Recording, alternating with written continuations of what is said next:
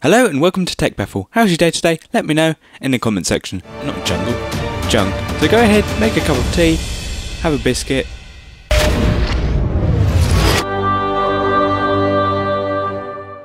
So over time your computer can slow down a bit. It's just not that great really when you're waiting ages for programs to load, for Windows to start up and everything's just not quite as good as when you first bought your computer. So I'm going to show you how you can speed up things and just make things a little bit more smoother when you're using your PC. If you don't want to miss out on the next video, ding that bell icon. It's really cool. It notifies you of the next video, so go ahead and do that. For more tech goodness, don't forget to follow me at TechBaffle. I'm on Facebook, Twitter, Instagram and Snapchat. So, the program I'm going to be using today is Advanced SystemCare. Now, it has a free version and a pro version. You can decide which one you have. So let's go ahead and start it up.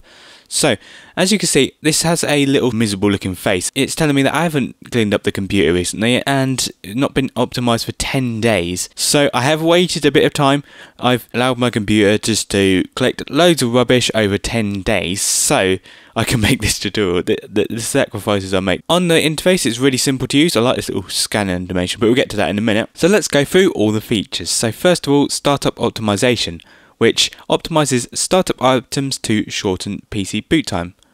Next up, registry clean, which cleans up registry to improve PC performance. Next up, registry defrag, compacts and optimizes registry to increase PC performance. Privacy sweep, erases your activity history and surfing traces.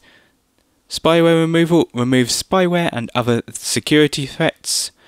Security reinforce, reinforces the security of your system weaknesses to prevent hacking. Junk, clean up junk files to recover disk space. Internet boost, test and accelerate your internet speed. Vulnerability fix, scan and fix Windows vulnerabilities. Shortcut fix, scans and fixes invalid shortcuts. System optimization, optimizes and repairs system configuration. And then finally, disk optimization, optimizes your hard disk to improve PC performance. So, before I get started, for me personally, it's all depending on what you do. So, Privacy Sweep basically does, it's a good idea. What it does, it erases your history in your web browser, and personally, I like to go back. It's probably not a really good habit really, I should just be using more bookmarks and that sort of thing, but you get the idea. I'd rather just go back to my history and remember what websites I used, so that's why I'm unticking that option, but you can go ahead and tick that if you want to completely sweep up your computer and make sure that it's not a privacy threat. That's a difficult thing to say. So, let's go ahead and scan. So, it will just go through all the different options on the left hand side. As you can see, there's like a percentage and it counts up what it's doing on the left here. So, I'll be back in a moment. So go ahead, make a cup of tea, have a biscuit, do what you want to do, but we'll be right back. If you want it to automatically repair what it's scanned, then you can tick automatically fix. 95, 96, 99, 100%, hooray! So, it has found 602 items. Wow. So, startup items, there's one of those it is found. And you can see if you click on the left, it'll give you more details of what it's found. So, we'll go through it all. Junk files, it's got all these things that has appeared. 168 megabytes of junk files. Invalid shortcuts, 26. So, all of these things are invalid shortcuts. Registry entries. It's found 233 registry entries that need to be repaired. Spyware threats, we're all good. Hooray! Internet improvements, 24, so there's 24 things that you can do to optimize the internet speed. System optimizations, 2 things. Registry fragments, 4 items. System weaknesses, it's found 6 items, which are vulnerabilities in Windows 10. Security holes, no problem. And then disk optimizations, again, no problem. So, we have found 602 items, 168.6 megabytes, which is 332 junk files, 264 items that need to be optimized to improve PC performance, and then finally 6 security problems to fix and secure the PC. So let's go ahead and click fix, and it will go through everything. So it's finished. We've scanned through, found some problems and repaired them all. So that's brilliant. Let's go ahead and click finish. On speed up, it gives us a few more steps to speed up our computer. So first of all is turbo boost. You can click configure, and what it does, you've got 3 different modes. You can have work mode, game mode and economy mode. So basically what it does is, say if you're running a game and it uses lots of processes, then it disables things in the background that you don't need whilst you're playing that game. Also work mode, it helps disable anything from the opposite side of the view. So if you've got anything running in your game which you don't need if you're doing work, so you can disable that whilst you're doing your work and you won't get distracted, which is also a really good thing. Finally, economy mode is just for minimal power consumption. So if you want to save your battery life in your laptop, then that's a good idea. So we'll try game mode and we'll click on system services. So what it do, it gives you option to disable certain services. On each different one, it suggests different services to disable, but you can go ahead and configure it yourself if you don't want to. So let's go back to work mode. So system services, it disables these 2 things, but on game mode it disables these 4 things. And then finally economy mode disables these 3 things.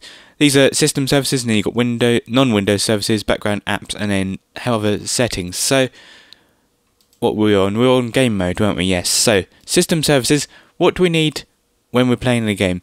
Do we need Bluetooth? Now Bluetooth, if you're using Bluetooth headphones, I've got wired headphones, but if you've got Bluetooth headphones, you don't want to disable that. But I don't need that because I'm not using Bluetooth headphones, so I'm good. Disable diagnostics tracking servers. I'm going to be completely clear there, I have absolutely no idea what that is. So I'm just going to leave it alone. If you're not sure whatever anything is, just leave it alone. Disable keyboard hotkeys, so I don't think we want to do that. Disable download maps manager. Windows services for downloaded maps. We don't need maps, do we, for games? Oh, you need a map in your game, but it's nothing to do with that. Disable phone service, which manages the telephony state on the device. We don't need a phone service on this. So we've optimized anything that we don't need for system services. Non-Windows services, this will be unique to what you've got on your computer, so it won't be exactly the same with what I've got. But say Adobe updates, no, I don't need that whilst I'm playing a game. AMD external events utility, I think that's for my old graphics card, so I don't actually need that. I should be uninstalling it instead, but that's a different story. Apple mobile device, no, we don't need that. Bonjour service, no. Folder size, that's a thing I've done in a previous tutorial which shows you the folder sizes in Windows Explorer all at once instead of having to click them one by one. iPod service, we don't need that. Norton security, we'll leave that on because a lot of games are connected, and I wouldn't recommend ever disabling your antivirus or internet security, even if it speeds up your computer. Just don't, it's stupid. NVIDIA local system, I won't disable any of these because this is my graphics card at the moment. And then finally driver care, I'll leave that on as well because I don't want any drivers going wrong. So background apps, security health, we'll leave that on. iTunes helper, no. Microsoft OneDrive, that's basically, you know, Windows, it's basically cloud storage for Windows. Should I disable that for games? Yeah, I don't need OneDrive for games. And then finally, WS update helper, some sort of update for, is that some sort of program? Again, I'm not sure what that is, so I'll leave that alone. Then finally, other services. Activate advanced system care power plan to boost system performance. We'll go ahead and do that. And then turn on PC boot at Windows startup. We won't do that because we just want this mode for games. We don't want to do power boot. We don't want turbo boost all the time, otherwise it might stop us from doing what we want to do. So what it's doing now is turning turbo boost on. So it's stopped 22 services and apps, and it's released a gigantic 978 megabytes of RAM, which is almost a gigabyte of RAM. That's crazy. Secondly, we've got hardware accelerate, which you can manage drivers with driver booster to speed up your computer. I'll skip that for now, but if you want to update your drivers, you can go ahead and do that.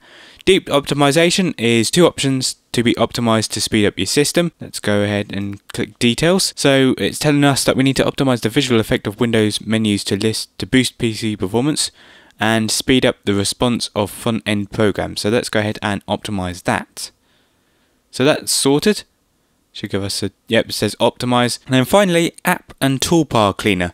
So what this does is, you know, the things that you download programs, like especially free programs, and it gives you a toolbar, it gives you rubbish basically. We don't want that, so let's go ahead and click check now. So some of these you might want, but some of these you might not want. So do we need to create PDFs? No.